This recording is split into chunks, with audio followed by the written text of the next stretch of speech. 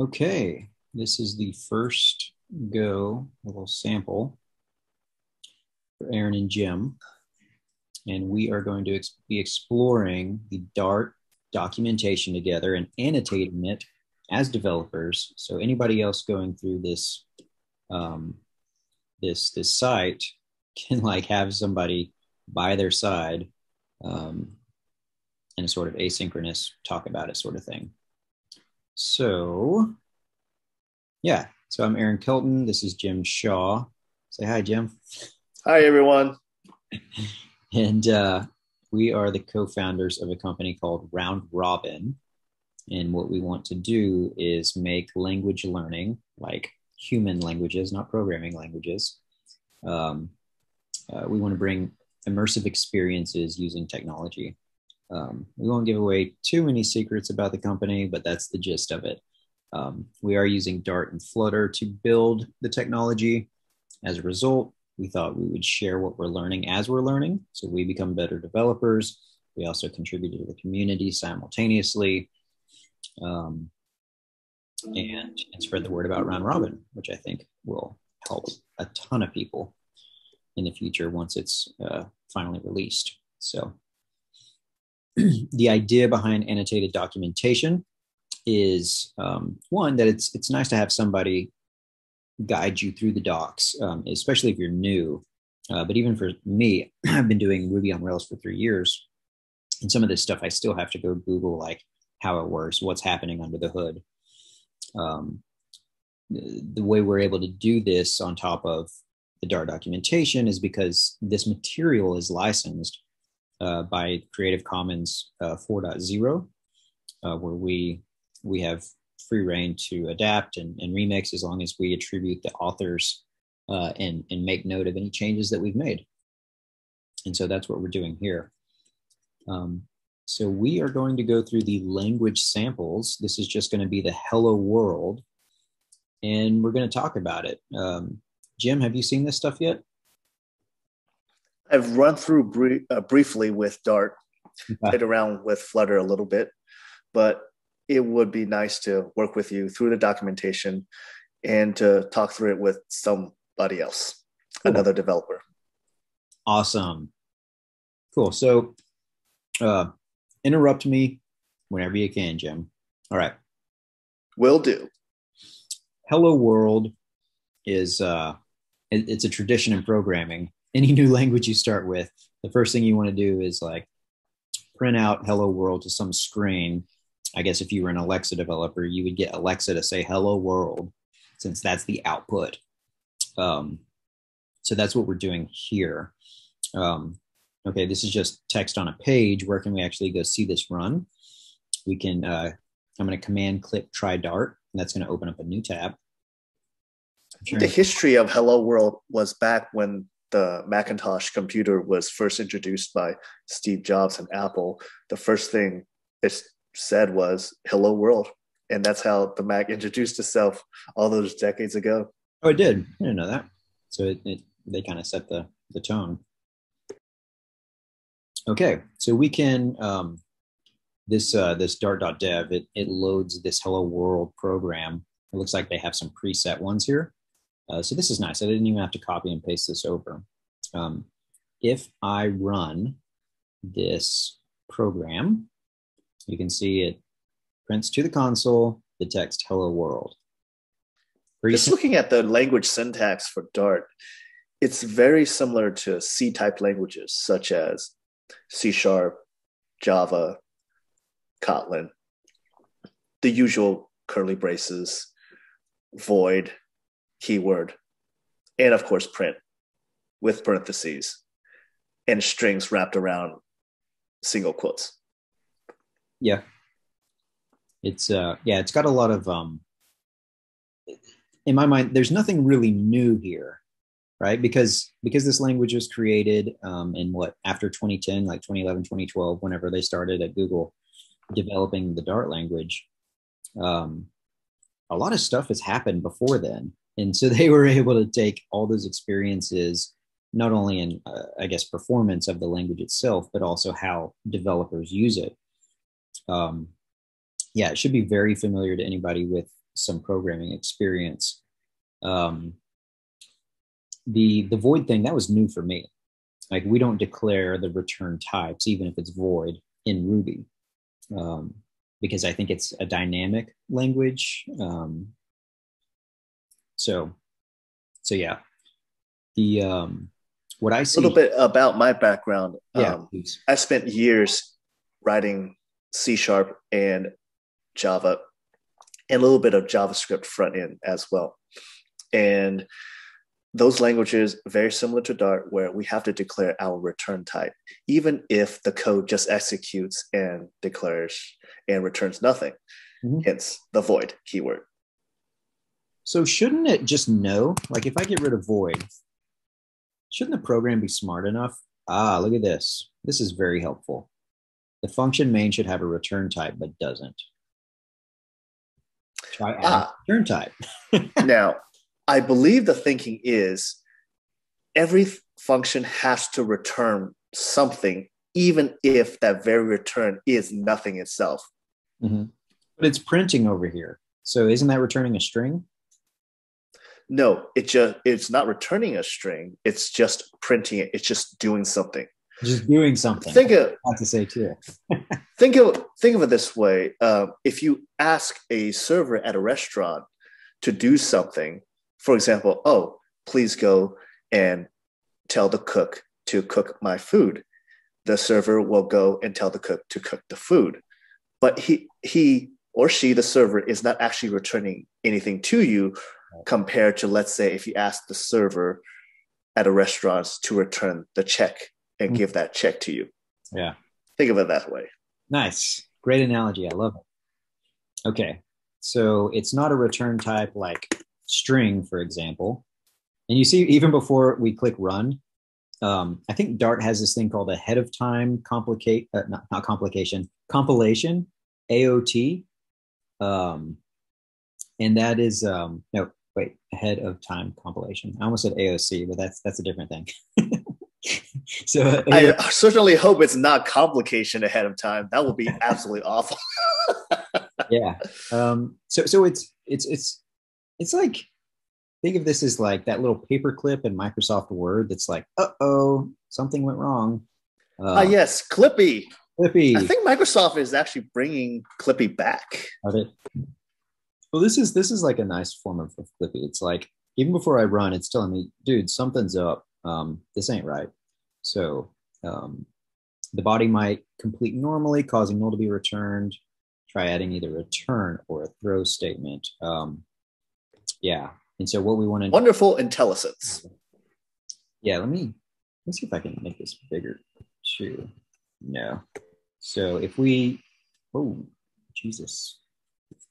Did you see what just happened? Huh. I don't know what's going on. That was very weird. Oh, okay. This try Dart. This try Dart. You see in the URL how it has that hash symbol. It's just an ID. We're on the main page. We're on the splash page of dart.dev at the bottom. That's all this is. I thought it was its own page. Okay. That's why when I zoomed in and out, it kind of like went to those other things. So if we want to... the routing for try Dart just takes you down a little bit on the page. It's just embedded. If we want to make this bigger for people watching it, we'll have to do that on our own video editing. But they'll have the documentation in front of themselves as well. So, so it's just doing something. It's not returning a value. So we want to say void. The other thing to note, I think that's important, is this word main. It's very special. So some people refer to it as the entry point in the program. I like to think of it as like, it's the first thing that the Dart program is going to look for, as like, this is where I start executing. It's like the top level thing. For example, if you were like, I really don't like main, I want to call it start, and you try to run it, there wasn't any fancy ahead of time compilation, but it says no main method found, compilation failed. Okay, so you have to have this main. And this is also a good way to develop sometimes, is just doing error-driven development, not trying to get it right or perfect every time, just trying something and reading the error message. Reading the error message, very, very important for any software engineer. You'd be surprised how Usually, often we the don't. error messages tells you exactly where to look. Yeah. Yeah. Okay. I think it's also interesting, like main could take some arguments in here, but doesn't for this example. But you do have to have these curly braces, I think. I don't think you can do this. Okay, functions must have an explicit list of parameters. All right, so even though it's empty, this is just how it's supposed to look. So this is how Dart looks. The other thing, because we're returning void and we're just printing, we're doing something, we don't have to have a return keyword. Let's see what happens when I try to run this. Yeah, it works. So maybe the return is helpful and it's just redundant. Yeah, because print returns void. I think if you return print of something, then it's still just going to return void. It's just like redundant. Aaron, what would happen if you return just the hello world string with the void keyword? Okay, so let's do return hello world. I think the first thing you're going to notice is it can't return a value from void. So let's immediately. So the return value in the method signature truly matters. Yeah, it really does. And even though Dart has type inference, I don't think on functions it's going to infer the type. I think you have to say it explicitly. So now that works. It didn't print anything. It's just taking this, like the check in your server statement, your waiter is returning this string whenever the main function is called. We're not doing anything with it. It's kind of just hanging out. I don't even know if we need return in that case. Well, it looks like it. Yeah. A non-null value must be returned since return type string doesn't allow null. Okay. So we need to, when we're returning a value, I think we need to explicitly return it. And even in this case, just to verify there's no type inference, should have a return time that doesn't. One of the good things that I've noticed about Dart.dev that Android Studio, or maybe, I don't know about VS Code, but Android Studio, which I use, is I don't think they have errors with links like this. So if I say view docs, it's going to take me to the special page that says always declare return types. And it gives us a little example. I've worked with various JetBrains products IDEs such as IntelliJ, PyCharm, Golang, the whole gamut, including Android Studio. They don't have documentation like this where there's an actual link. But I believe you can download the documentation into and embed it into the IDE itself. Mm-hmm. Yeah, we should do that. Because this is helpful. Always specify a return type when declaring a method or function. You'll see later in variables that we don't have to do that. But it looks like for methods and functions, we have to do that. And that helps it says the analyzer to check your code. So remember, before we ran it, it would give us those errors. That's what's happening behind the scenes. The analyzer is checking our code. Okay. So let's go back to print hello world like this, and we want to return void. You'll notice we still get an error expected to find a semicolon, and it's pointing to the main function. This isn't the best error message because it's like, it doesn't really tell us what to do. We kind of have to know that Dart is super specific. It's very exacting. Whereas in Ruby, I can say puts, which is similar to print, with a string like this. And I can or cannot, like it's my choice if I use parentheses or not. But in Dart, it's like there is one way to do something. And the beauty of that is, as long as I know that way, I really don't have to think and use mental energy about what style I'm going to use or try to interpret. It's always going to be consistent like this. When it comes to Ruby and Python dynamically typed languages, whenever you call a function with input value, you don't necessarily have to use the parentheses. But here in Dart, we're wanting to call the print function by passing in the input of the string hello world. Hence, it's forcing our hand with the parentheses around the print call. Yeah, absolutely. Yeah, another thing is this kind of looks like JavaScript, honestly, or like you said earlier, Java with the void. I think this is valid JavaScript, right? If it is. Function. But in JavaScript, I think semicolons are optional, right? But in Dart, in JavaScript, semicolon is optional. Although more often than not, JavaScript shops do enforce the semicolon with a proper linting. Okay, so I had the analyzer gave me an error, and also when I ran, it gave me an error. So the analyzer says expected to find semicolon on line 2. That doesn't exactly tell you where it is, but when you run the program, it does tell you exactly where. Expected the semicolon after this, this being where they're pointing to with that little caret, which is great. It tells you exactly what you need to do. Try to test out the string, wrap it around double quotes rather than single quotes. Mm-hmm. I think Dart allows both. Not sure which is the proper best practice. Mm-hmm. I've personally, coming from other languages, always use double quotes. Yeah. I think for some reason, I want to say in Flutter, they really only use single quotes, and double quotes can get you in some trouble or something. But I'm not sure off the top of my head right now. I think it may have to do with interpolation.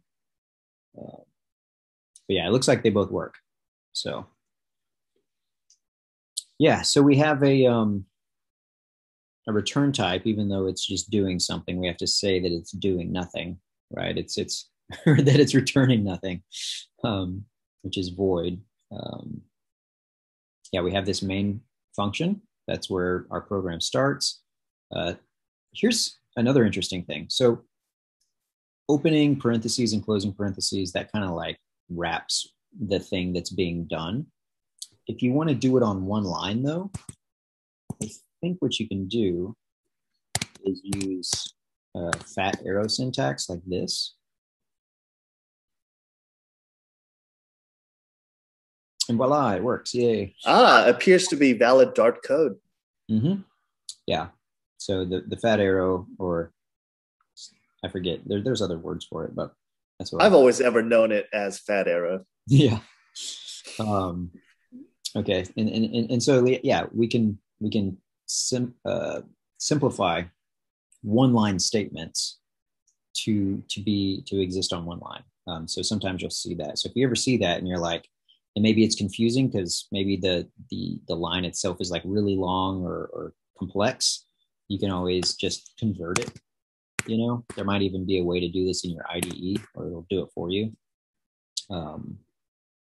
Yeah, you want to do something like that.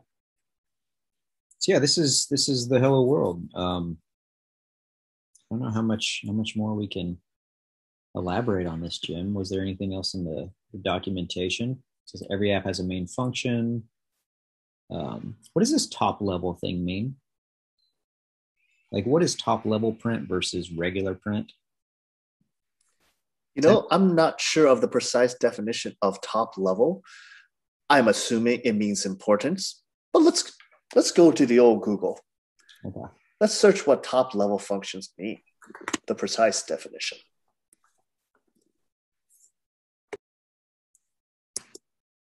Top level domain.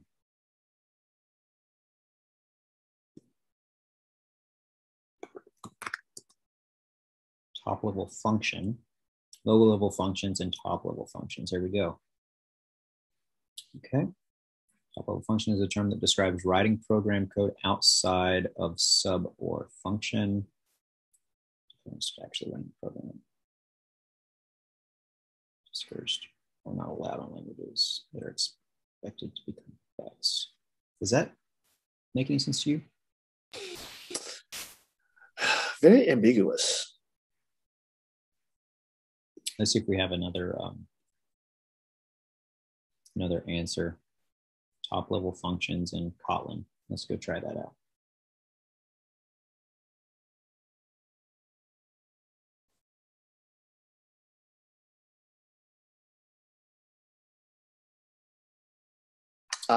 Behind a paywall. Unfortunate. They exist outside of any class, object, or interface and are defined directly inside a file. The fact that the functions are not nested inside any structure, so they're at the top of the hierarchy of classes or functions. The way I understand it's just able to stand on its own. You don't need like object equals object.new and then object.print or anything. It's just there, and you're able to use it because it's defined, like it's kind of like globally available, I guess. Makes sense. Yeah. Other than that, I don't have any other thoughts on Hello World. Seems as simple as it gets. Yeah, it's pretty great. So that's kind of Dart in the nutshell. So next we'll go to variables in another video. All right. Thanks, everybody. Thank you. Bye, guys.